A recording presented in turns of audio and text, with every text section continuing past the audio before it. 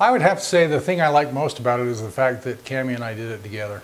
It was fun to as a couple, work on it together and help motivate each other and work on it. And for me, it made it a lot easier. And I don't know if she'd say the same thing, but it was easier because we weren't competing against, you know, let's go get a pizza. No, I can't eat a pizza. So, Yeah. but as far as Warrior 5 itself, I liked that it gave you a roadmap of how to change eating habits and lifestyle and things like that.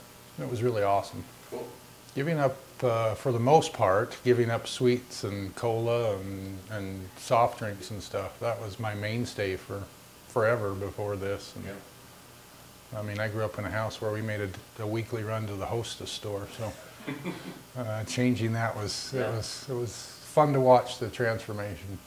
Well, it was really nice too to realize how easy it is to eat healthier versus, you know, just chowing on whatever. But the healthy is not a, you know, we don't have to eat the sagebrush on the side of the road to eat healthy.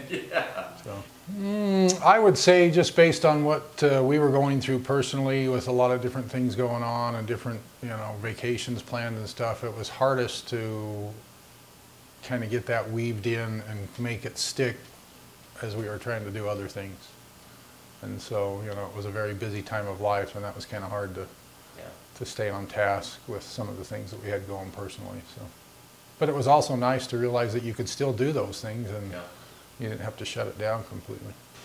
I would recommend it not to a person that just wants to lose some weight just because they want to. I would recommend it to someone who wants to make more of, like you've said all along, a lifestyle change. Someone that wants to not just drop 5 pounds because they got a high school reunion coming up or whatever, but someone who wants to make some lifestyle changes.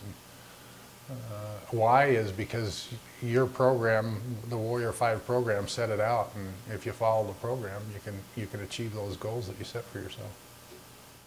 Be as serious on week 1 as you were on week whatever, the last week, because I wasn't that. I kind of eased into it, and it caught up with me a little bit at the end. So, you know, from the get-go, get going.